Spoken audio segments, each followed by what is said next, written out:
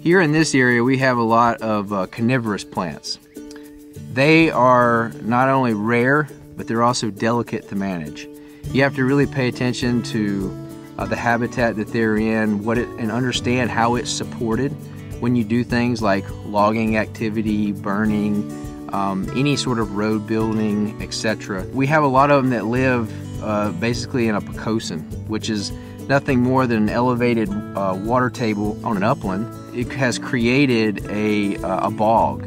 Fire ecology in this area was actually naturally started by lightning. Lightning strikes in the warmer months of the year would actually strike, and they would burn in like a mosaic fashion. And then obviously because of the summertime patterns, that's when we get the lightning. So it's very important that you time your burns and according to what the natural fire ecology was in the area. And what you'll find is that when you work with an ecosystem and you follow the natural processes that were there historically, you'll find that your goals can coincide with the property, large or small, and you can reach the things that you want to accomplish, and also have things like Venus flytraps or red-cockaded woodpeckers or gopher frogs, or you name it. Wherever you are, if you can work with the natural processes of an ecosystem, not only will it be easier for you, it'll be more economical for you as far as your work and the expenses there.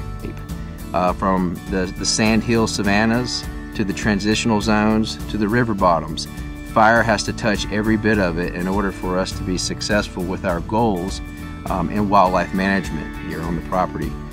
There's really nothing that replaces fire in nature. Just as a natural disturbance in itself, it does a lot of work for you that would take thousands and thousands of dollars to replace, even on a small scale. The ecological part of it is that there is nothing that touches the landscape like fire. When fire goes across the ground, it actually releases nutrients into the soil, and even though minute they might be, a lot of them are the nutrients that are the most scarce in the soil profile, like phosphorus.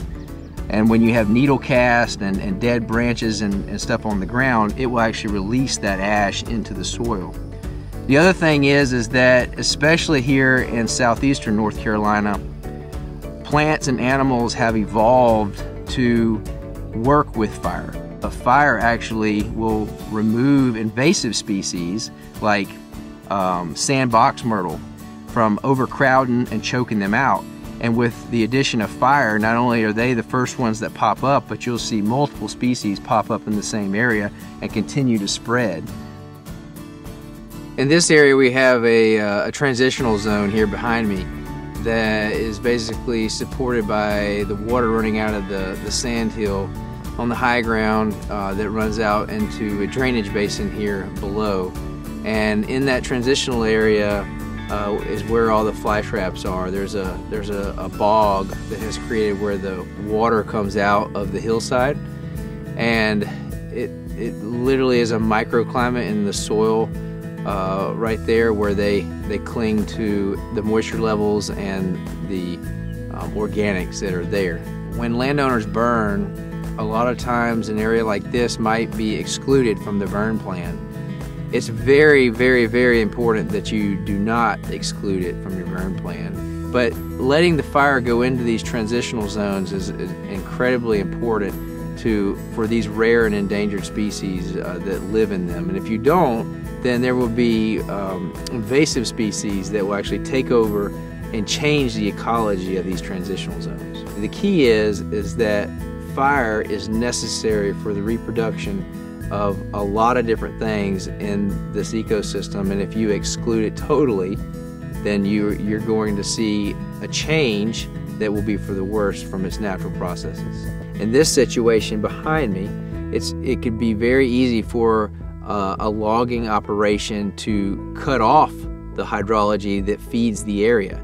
If you were to do that, then you destroy the habitat that's so fragilely supported. Before you take any action on your property, you should seriously consider a property plan that takes in your goals and how you're going to get there before they go out and they take an action. because sometimes, depending on how fragile your land is, you may not be able to get back what you just destroyed. In our situation, we took the time to create a plan up front, and although progress can be slow with land management and it takes a little time, the rewards are very gratifying. And in our situation, it's been great to see the transformation, to see the indicator species come behind fire, to see the endangered species such as red cockaded woodpeckers to take over the landscape and have healthy colonies, to see the natural wildlife fill the woods with their songs. It's very gratifying to a landowner to be able to see the work that they put into the landscape and the rewards that it brings. If you're interested in learning more about creating or managing habitat for Venus flytraps and other carnivorous plants, you can go to this website right here, venusflytrapchampions.org.